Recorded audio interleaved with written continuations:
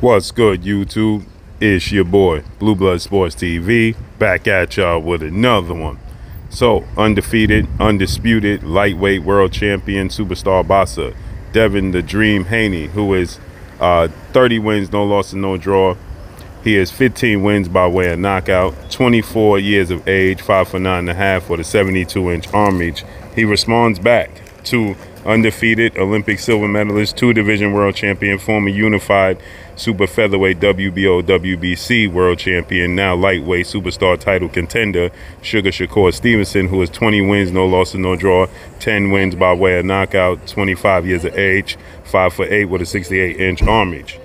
Shakur Stevenson wants now to petition the World Boxing Council, better known as the WBC, President Mauricio Suleiman, and board of 32 members to force a mandatory position to be able to face off against Devin Haney. But ultimately, Shakur Stevenson, he wants a 50-50 split. He's petitioning the WBC, but he wants them to investigate and possibly give him a 50-50 split, to which Devin Haney and his team find that hilarious. They find it amusing that Shakur Stevenson would attempt to receive a 50-50 split. Now, keep in mind, Shakur Stevenson, he took the social media, and when he took the social media, he stated that he understood that Devin Haney was indeed the A side and that he was the B side. He wasn't looking for to be the A side, but he was looking for a fair split. But shooting, I gather, for the stars and landing on the moon is what the plan is for Shakur Stevenson. You can't expect to receive a 50-50 split when you have fought a total of one time at this division, okay? He fought one time at 135. He fought against Yoshino. He put on a dazzling performance. He stopped Yoshino in the 6th round. He dropped him, a few times and put on a dazzling performance, but that was his debut in this division. Shakur Stevenson, yes, he's the unified champion at super featherweight 130. He's the former WBO champion at 126. But Shakur Stevenson is a newbie. He's Johnny-come-lately to the lightweight division. And Devin Haney is the undisputed lightweight undefeated champion.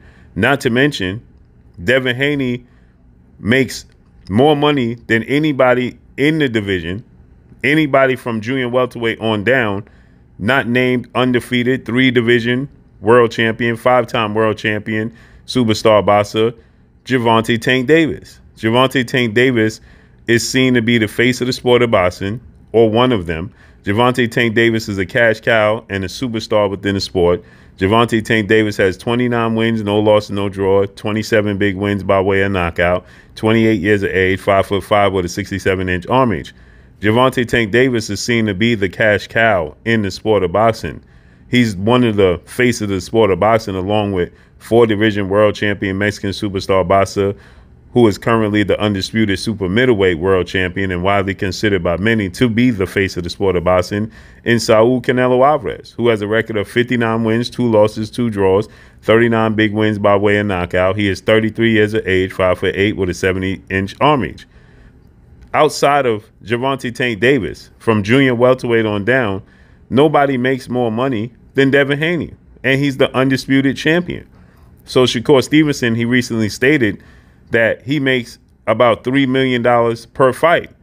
Well, Devin Haney, he makes more than $3 million per fight.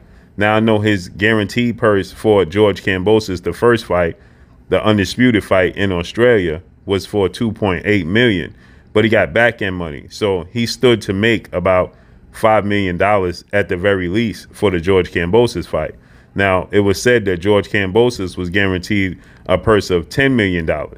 So with that said, that means Devin Haney, if that holds to be true, that means Devin Haney took a 22-78 split in favor of George Kambosos to secure that legacy undisputed showdown.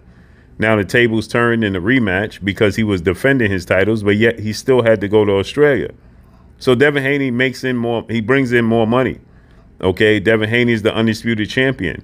There's no way on this green earth that Shakur Stevenson can challenge Devin Haney and garner the same amount of purse and the same amount of money as Devin Haney, and he brings nothing to the table outside his reputation.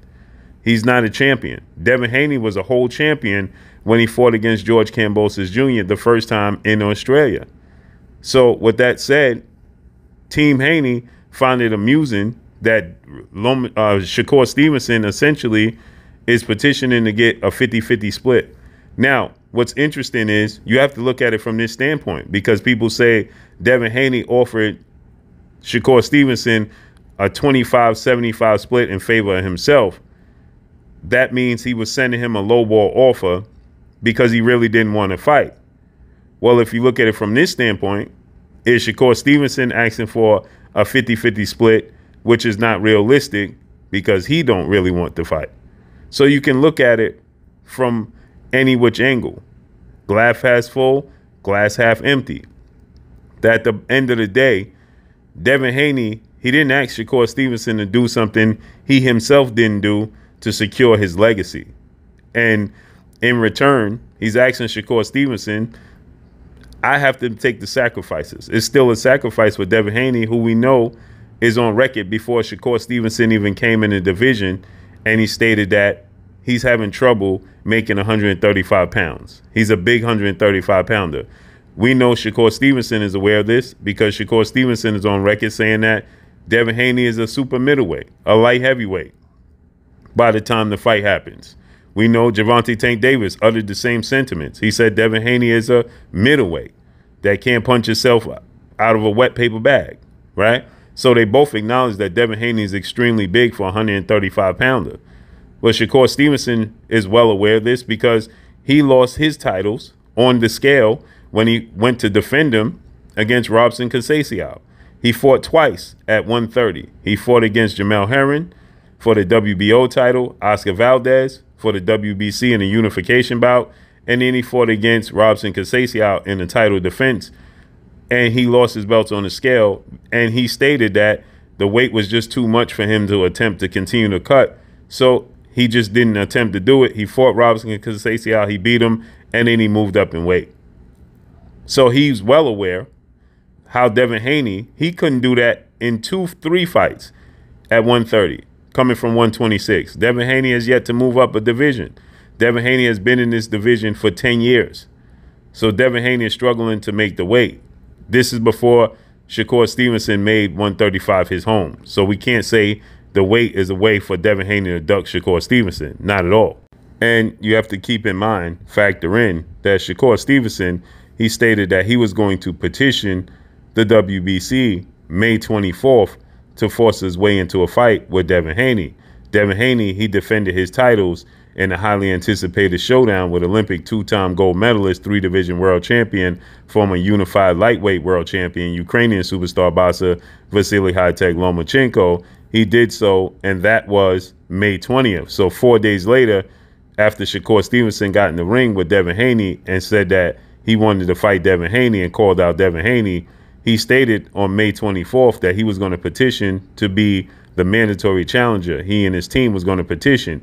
Well, we are in the middle of July 11th to be exact, Tuesday, July 11th, and Shakur Stevenson is just now activating the mandatory challenge. This coming after on the heels of Devin Haney already sending him an offer. Now, also, Devin Haney has already begun negotiations and somewhat put out his mind that about this fight even being realistic. And now he's focusing on WBC two-time junior welterweight world champion superstar boxers Regis Rougarou Prograis at 140. So Devin Haney has plans to possibly go up to 140 and challenge Regis Prograis and become a 2-division world champion. So this is all about timing. This is all about, being realistic at the end of the day. Point blank and period. 50-50 is not realistic. I mean, you get what you negotiate, but it's not realistic to ask Devin Haney to now sacrifice after he sacrificed so much to get where he's at. And now he has to concede to Shakur Stevenson in only his second fight in the division. And Devin Haney has to take, again, a sacrifice. That's not realistic. We have to be realistic with this all the way around. I highly expect Devin Haney at this point in time to just go ahead, negotiate with Regis Prograis and make that fight happen at 140. So let's see how this unfolds and plays out. But that's all I got for y'all, man. Make sure you hit the like button, drop a comment in the comment section. Let me know what y'all think. Follow me on Instagram at Blue Blood Sports TV, all one word. That's all I got for y'all. Let me know what y'all think. I'm gone. Peace.